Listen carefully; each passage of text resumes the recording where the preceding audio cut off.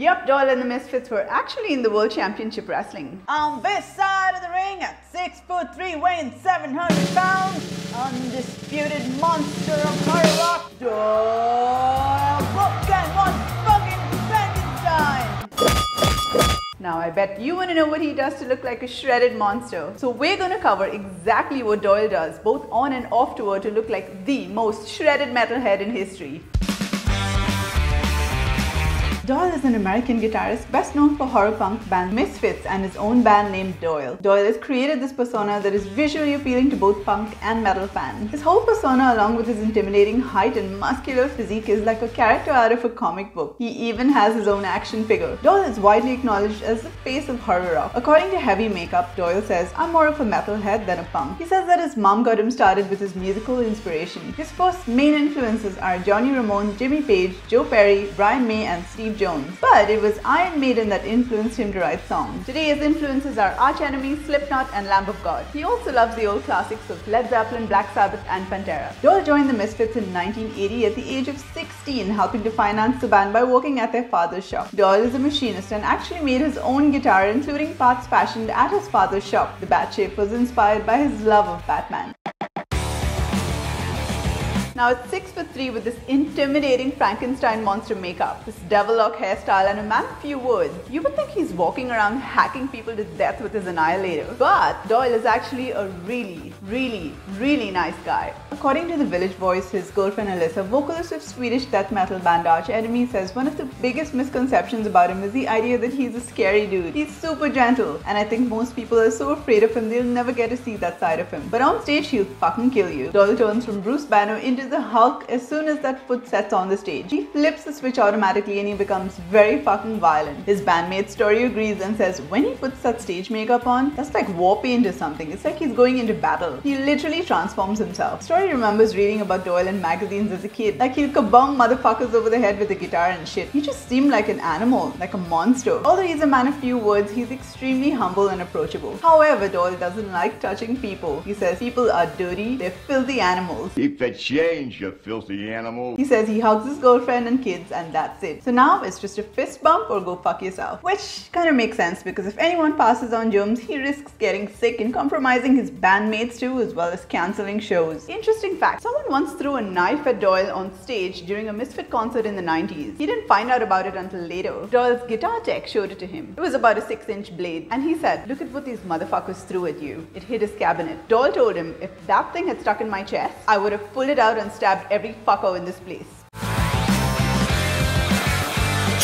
Also, Doyle prefers to keep his real identity hidden. He's always in his stage makeup during interviews, which he believes keeps the mystery and magic of his character alive. Like Maria Brink, who prefers to keep her real life hidden for the same reason. Check out Doyle without his makeup though, he's pretty hot.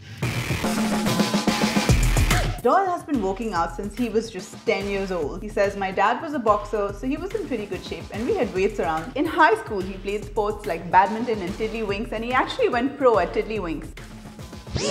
In high school, he played sports and was on the school football team for all 4 years. His philosophy for working out now is one word: consistency. He's been working out religiously for 47 years straight. He wakes up, has his death wish coffee, his cereal, and gets in a workout. He likes to train a different body part every day and work out both heavy and light. He says, "I do zero butt exercise." He benches 275 pounds but doesn't think that's heavy. He says he doesn't fuck with heavy weight anymore and he's done with that shit. He trains at around 85% of his max. He says, "I don't max out because that's how you get hurt." Doyle, however, says that he's still pretty strong for a human and adds, "I don't need to be able to pick up a bus. Not yet, but if I have to, I'll pick it up." And yep, he's natty, no steroids. He travels with adjustable weights on tour. Power Block dumbbells, who sponsor him, have been instrumental in helping him continue to train while on tour. They send him whatever he needs as far as gym equipment goes and he takes them on the road with him. They supply the bench, the weights and the stand. The weights are adjustable dumbbells that go from 2.5 pounds to 90 pounds. They're the last thing that goes on the bus and the first thing off the bus. He says, "We have a pull-up bar but we can never find a door to put it in, so he uses just dumbbells. That's all he really uses. He doesn't even bench press with a bar." He says his girlfriend Alyssa is the only one who works out with him on tour. Doyle likes listening to heavy metal, including Sabbath when he trains, and his custom guitar strap has the words "Beast Mode" inscribed on the left shoulder. How fitting. He says working out also gives you a higher metabolism and the only time he missed working out is if he has business to take care of or if he's hurt.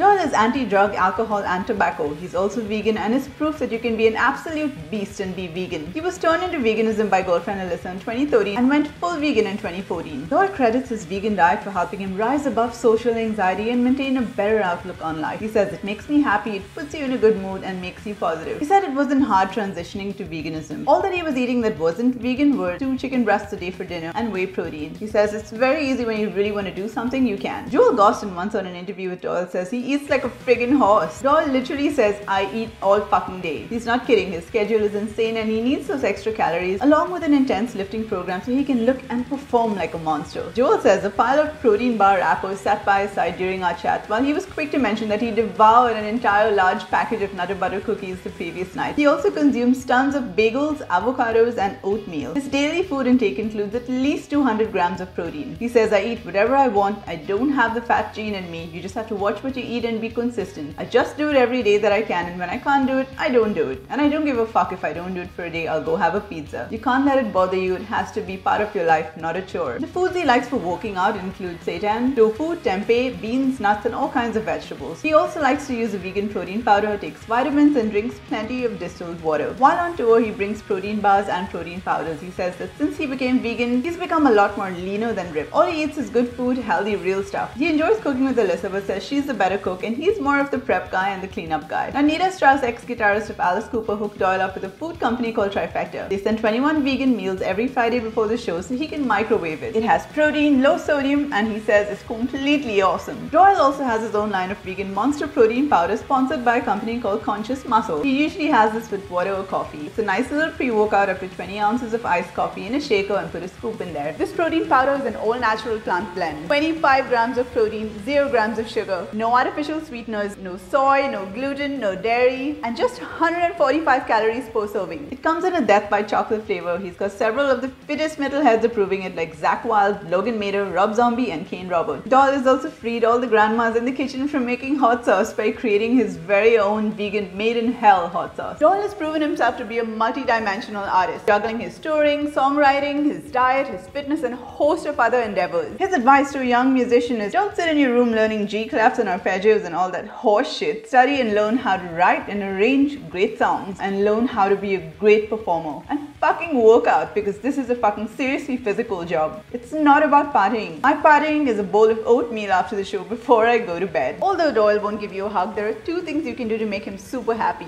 Stop stealing fucking music! You can support your favorite artists without downloading their music illegally. It's as bad as asking a fitness trainer for free plans. Not cool. And 2, Doyle loves to eat. He says the best fan gifts are food. So if you've got vegan cakes, go ahead and give him some if he's touring near you.